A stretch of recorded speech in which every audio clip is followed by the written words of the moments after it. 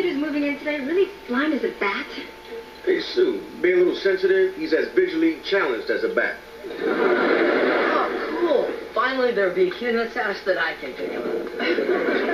He's blind, Craig, not a sissy.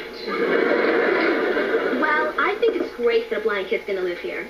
Marcy, that doesn't sound like you. Handicapped parking spaces? Just because Eddie is visually challenged doesn't mean you kids can exploit him. Well, can we at least make fun of him? Well, I can't believe you're giving Ben's old room. It's only been gone for 2 months. It's so cold. You just want it for yourself, don't you? Well, now that you mention it. You think you can date Ben, get him kicked out of the house, and then steal his room? Why didn't I think of that?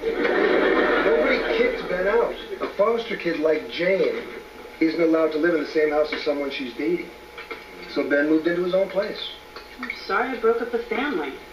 Nobody blames you. Getting romantically involved with your foster brother is just one of those things that happens. Yeah, the hillbillies.